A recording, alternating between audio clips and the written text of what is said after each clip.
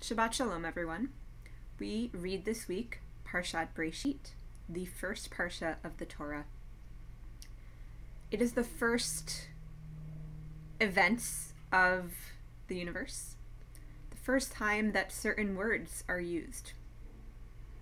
I highlight in the paragraph that we recite in the Kiddush every Friday night, in the Vayechulu paragraph,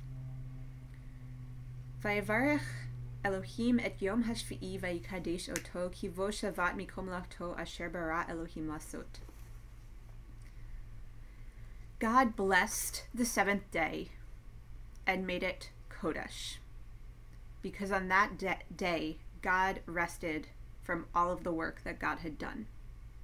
This is the first time that the root kuf dalad shin, lekadesh, to make holy, to make separate, is used.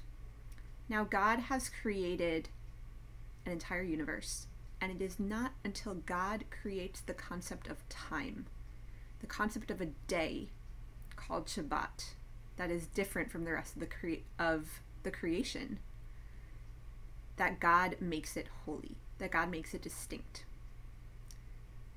I have a lot more to say on Parshat Bereshit.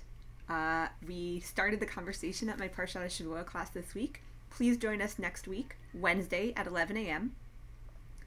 And I will see you on Shabbat. May we have a Shabbat Kodesh, a Shabbat that is separate from the rest of the week in the way that it was intended from the moment that God created Shabbat. See you soon.